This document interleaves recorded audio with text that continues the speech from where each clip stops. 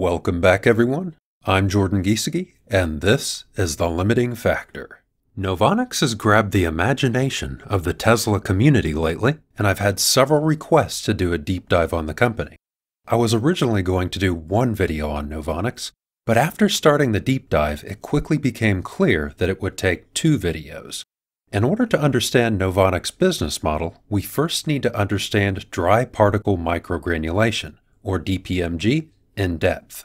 This video will cover DPMG, and the next video will cover the Novonix business model. DPMG was discovered by Mark Obervak's team at Dalhousie University. If Dalhousie University sounds familiar, it's because this is also where Jeff Dahn's lab is. For those who watched my video on Jeff Dahn, you'll know that the Dahn Research Group is Tesla's research partner.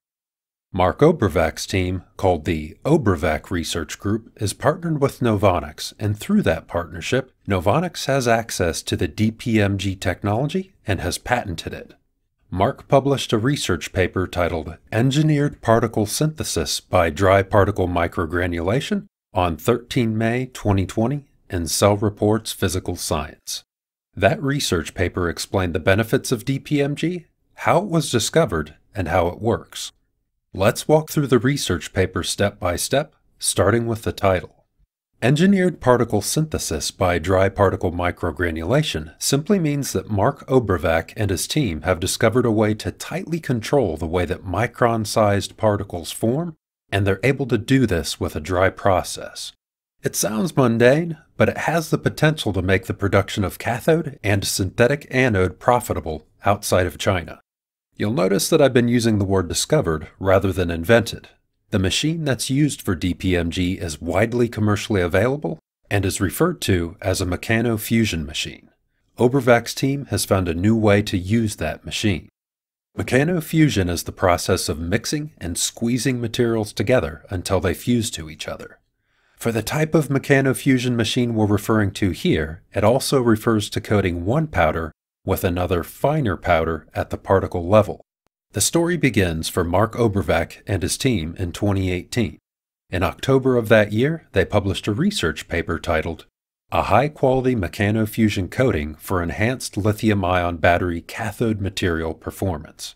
The research was led by Li-Tuo Zhang and T.D. Hatchard and overseen by Obervak. We'll refer to this as simply the 2018 coating paper. For those of you who watched my New Information Battery Day video, you'll be familiar with why they would want to apply a coating to the cathode. It can significantly increase battery cycle life. In this case, they were using aluminum oxide rather than the titanium oxide Jeff Dahn was using in his million-mile battery paper. One of the goals of this paper was to use mechanofusion to apply the aluminum oxide coating in a more environmentally friendly and efficient way. The current process for creating cathode materials and coating cathode materials is called co-precipitation, which is inefficient and generates waste. Co-precipitation is a process where a liquid containing dissolved solids is stirred in solution at an exact ratio, temperature, concentration, and pH. When the right conditions are met, the solution reacts to form solids that fall out of solution. The solids that fall out of solution are a powdery particulate called precipitate. This co-precipitation process is all done with a piece of equipment called a continuously stirred tank reactor, or CSTR, shown here. A typical production facility using CSTR to produce anode materials uses 99,000 liters of water per day to produce 6,500 kilograms of cathode material. After precipitating out of solution, the material must then be separated from the solution, washed, and filtered. This, of course, generates wastewater that needs to be treated. Then, the precipitate is put through an intensive drying process involving fans and heaters. After the precipitate is dry, it's ground down to the correct shape and size because the CSTR method creates particles that are a range of shapes and sizes. The grinding process generates waste material that includes metals such as cobalt, manganese, nickel, and aluminum. These are all environmental hazards. At this point in the process, the precipitate material is now what's referred to as a precursor. The precursor is then heated with lithium carbonate or lithium hydroxide to form micron-sized crystals. To the naked eye, these crystals just look like black powder. That black powder is the cathode material that goes into lithium-ion batteries. Hold on a second, we haven't even coated the cathode crystals yet. Rather than walking through the process again and explaining how the CSTR process differs for coatings, I've provided a snip of the coating process on screen, along with a citation if you'd like to read further. The citation I'm showing here was the same citation that Obervec's team used in the 2018 cathode coating research paper. As you can see, the CSTR co-precipitation process is practically a Rube Goldberg machine and an environmental minefield. This is why Mark Obervec's team wanted to find a better way. Let's take a look at how the Mechanofusion process would handle coating the cathode material with aluminum oxide. The Mechanofusion machine shown here uses a drum, a press head, and a scraper. To coat a material, particles of two different sizes are used. In this case, the larger particles were probably 5 to 20 microns in diameter, and the smaller particles were 13 nanometers in diameter. The large particles to be coated were cathode material, and the small particles doing the coating were aluminum oxide. These large and small particles are both powders to the naked eye. The powders are dumped into the drum and are referred to as feedstock. In other words, the feedstock is the material that will be exposed to mechanofusion. The drum is closed and the drum spins at 1000 to 5000 RPM, which, just like the spin cycle on a washing machine, creates centrifugal force. The centrifugal force holds the feedstock against the drum as it's squeezed through the press head. The scraper then removes the compressed particulate to ensure that it's continuously mixed. Mixing ensures that all the particles get their turn running through the press head thousands of times, allowing the small and large particles to fuse. The basic process is relatively straightforward. Where the difficulty comes in is selecting the right speed and adjusting the distance of the press head and scraper from the drum wall. When all the variables are right, this is the result. What you're looking at are images of cathode coated with aluminum oxide at different levels of magnification. The ones on top were created by hand grinding, and the ones on bottom were coated with mechanofusion. In the top hand ground images, you can see that the cathode material is sugared with aluminum oxide powders, and it looks like fudge bliss balls. In the bottom mechanofusion images, you can see that the cathode almost looks like it was dipped in white chocolate. This is because the aluminum oxide fused with the surface of the cathode material, forming a uniform coating, which is clearly better if your purpose is to protect the cathode. This is where Obervec's team made a discovery. Some of the aluminum oxide didn't coat the cathode material. Instead, it fused with other aluminum oxide particles to form smaller spheres of aluminum oxide that contained no cathode material. This was the light bulb moment that brings us to the DPMG research paper. For the DPMG research paper, the researchers used lithium carbonate along with nickel, manganese, and cobalt oxides as the feedstock for the purpose of creating NMC cathode material. The feedstock was then added to the Mechanofusion machine with 50 micron zirconium oxide spheres. These zirconium spheres were called template particles and were added to simulate the large cathode particles in the 2018 coating paper. The theory being that the large zirconium template particles would cause the feedstock to fuse to itself and form spheres. In other words, to mimic what happened in the 2018 coating paper, where the aluminum oxide fused to itself to form spheres. The end result was particulate that averaged 25 microns in diameter, which is shown here contrasted against commercial NMC particles. It's worth noting that the DPMG particle shape can be modified, and the DPMG particles shown here have not yet been classified, whereas the commercial NMC particles have been classified. Classification is the process of separating the particles to select for specific particle sizes. Selecting a particle size is necessary because part of the process of engineering a battery cell involves selecting a particle size and shape that supports whatever combination of energy density, cycle life, and power density that the engineers are targeting. The commercial particles would have originally contained large amounts of small particles, and these small particles would have been classified out of the mixture we see here.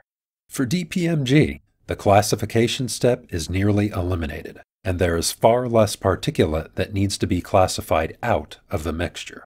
Even better, that small particulate can be reused in the next DPMG batch. The same can't be said for the CSTR method, where the material that was classified out is waste. If you look closely at the image, you'll notice that CSTR uses sulfate feedstock, whereas DPMG uses oxide feedstock. Nickel is the main component of battery chemistries that most major manufacturers use. The nickel sulfate used in the CSTR method is Class 1 nickel. Class 1 nickel is nickel sulfate with a purity greater than 99.8%.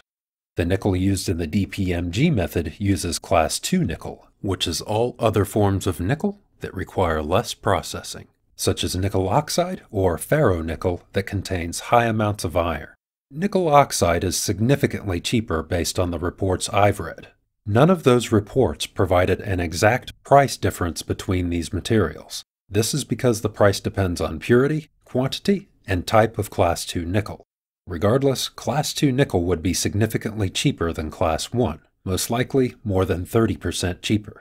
Finally, according to the research paper, the performance of the DPMG cathode material was comparable to commercial CSTR material. The researchers noted that they can vary the shape and structure of the NMC particles and will continue to engineer and test to see if they can improve the performance beyond CSTR cathode materials. DPMG can also be used to make graphite anode material.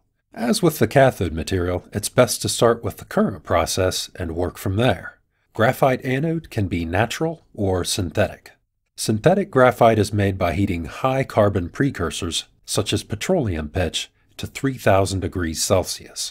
That high heat causes the high carbon precursor to crystallize into graphite. After the graphite is formed, it goes through a process called spheroidization. If you've ever had a rock tumbling machine, this is basically what happens during spheroidization. It rounds and smooths the particles. Natural graphite is mined.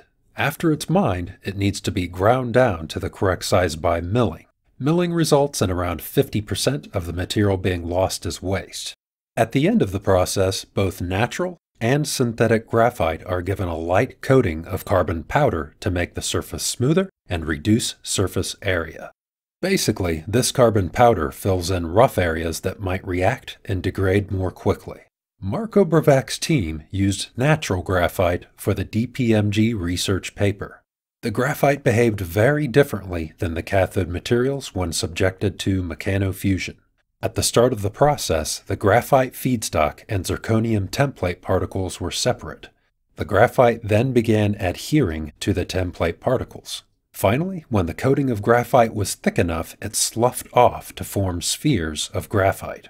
The crystalline structure of these graphite spheres was very chaotic, and so, like synthetic graphite, it was heated to 3000 degrees to increase crystallinity. A highly crystalline and orderly graphite structure is required for long cycle life batteries. As part of this series on graphite materials, I'll go into greater depth on the structure and performance of anode material, but it's beyond the scope of this video. Much like the cathode material, any waste graphite can be reused in the process rather than thrown away. This gives the process an unprecedented 100% yield rate. The performance of DPMG graphite is seen here. To help you make sense of this, I'll provide some benchmark figures. The theoretical energy capacity of graphite is 372 milliamp-hours per gram. The real-world initial energy capacity of natural graphite is 350 to 360 milliamp-hours per gram.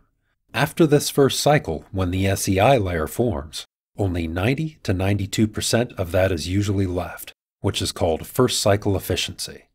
This leaves 320 to 330 milliamp-hours per gram of usable energy capacity. The DPMG graphite appears to have an initial capacity of 330 mA per gram, which drops to 280 after the first cycle and levels off at 270 mA per gram. This isn't a great showing, but the researchers advise that this was caused by the zirconium template particles creating impurities in the graphite. They go on to say that they're working on eliminating these impurities and will discuss it in a future research paper. I'm confident they'll solve this problem.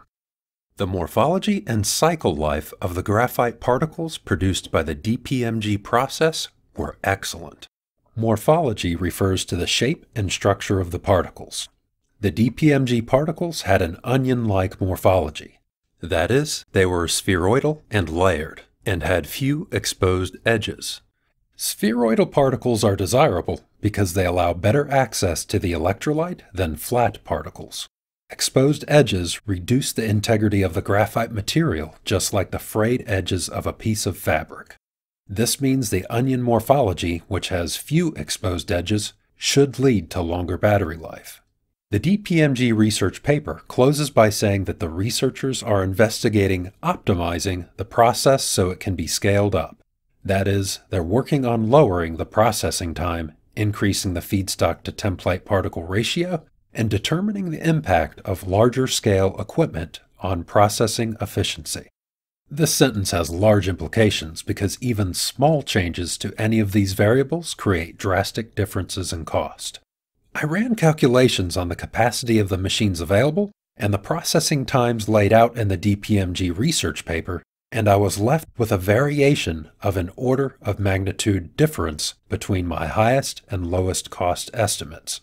With that said, Chris has confirmed with me that with scaled production, Novonix is targeting a cost of less than $5,000 per ton for pure graphite, which indicates that Novonix may have already solved the engineering cost challenges. $5,000 per ton is significantly cheaper than the typical $8,000 per ton production cost for synthetic anode. If Novonix can hit the $5,000 per ton cost target or even $8,000 per ton, the future is bright for Novonix and DPMG. If I were to rate the research paper itself, I'd give it a 10 out of 10. That's 5 out of 5 points each for both being useful and interesting. By useful, I mean useful for industry and consumers. DPMG could be used for far more than just battery materials and could be used across industries. In terms of interesting, any story that involves an elegant solution hiding in plain sight with a clear Eureka moment and a clear explanation of the underlying mechanisms always captivates me. The next video is on the Novonix business model.